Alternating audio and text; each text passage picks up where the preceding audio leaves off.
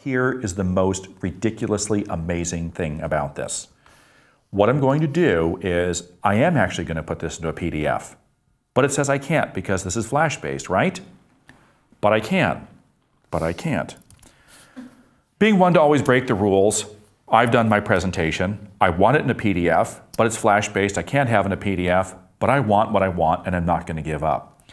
So I'm going to create my document, a new document here, and I'm going to place that Flash file inside my document, and I'm going to turn this into a PDF so I can actually have it as a PDF with the Flash page turn file in my PDF.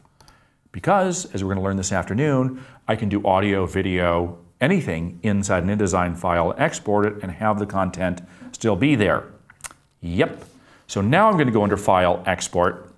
I'm going to export this file as an interactive PDF right here because I can include audio and video in here. And so this is going to be my page turn. That said couldn't be in a PDF because it isn't, but it is. I embed this movie or this Flash-based file just because it happens to look like pages. It's a movie. I'm going to do this, same thing, same structure. I'm going to open in full screen mode here. There it is. It's going to take over right there. I press play, and it starts playing my movie. Okay? And there's my PDF with my page turn. We're actually watching an interactive movie right now. It's a PDF. Okay?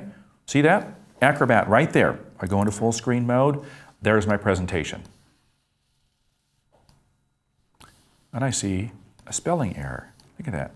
Died by side. I told you I can't type. What about spell checking, did I tell people?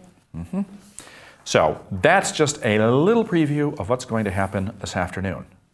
But there it is. There's my presentation. You ever want to do a presentation? Any size, you can include any content that you want. Include page transitions, file export as an interactive PDF. You're ready to rock and roll.